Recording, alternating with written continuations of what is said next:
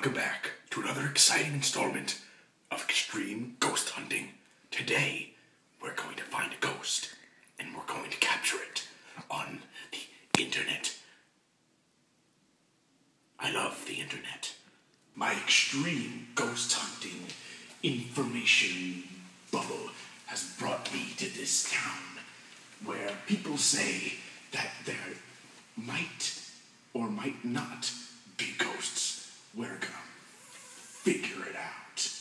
This beard, by the way, completely real. Don't question me. Don't question the beard. They say these very steps are haunted by the ghost of a boy with no legs who fell down all the stairs and he died mysteriously. My friend Joe told me that. He's a really good guy. You could trust him. His friend told him that. He told me you can trust him too.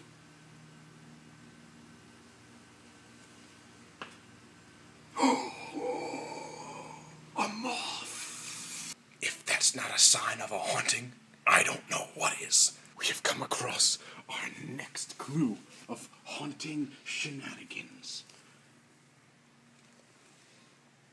A used cigarette carton. This can only mean one thing. Analysis. Someone was smoking. It's been hours since our last clue, the cigarette box, was found, but I am determined. And look what I found. Apartments 600 to 700. In between these numbers, there must be a very familiar number. 665, 666, I mean. 3 sixes. And that is the number for ghosts, or the devil, or something bad. We finally found building 600. Let's find out where that ghost room is. Let's see here. First, second, fourth, third. Wait a minute. Where's 666? Oh, I guess it doesn't go up that high. Oh, well, we'll do a look at that. I thought that was a ghost from far away, but it's actually just like a sheet to cover up a motorcycle. But we were close. We were just walking along this haunted trail when we came across vandalism of the ghostly sort. It seems like these ghosts wanted to get down into this grassy field.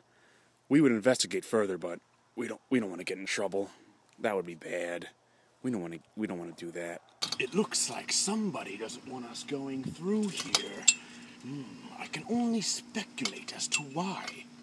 Only answer is ghosts.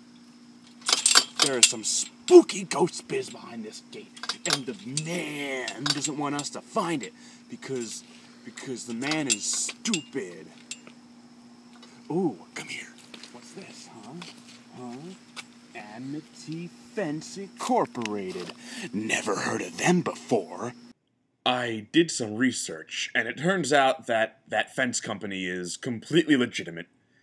No ghosts there. No, they say on the internet that this place is infamous for its haunted garbage disposal.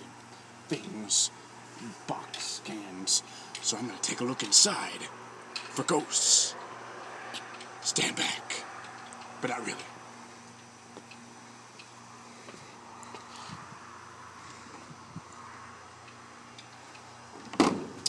Oh man, no ghosts, just a dead body. Oh man, another failure. That makes every single ghost hunt I've ever done. Nothing.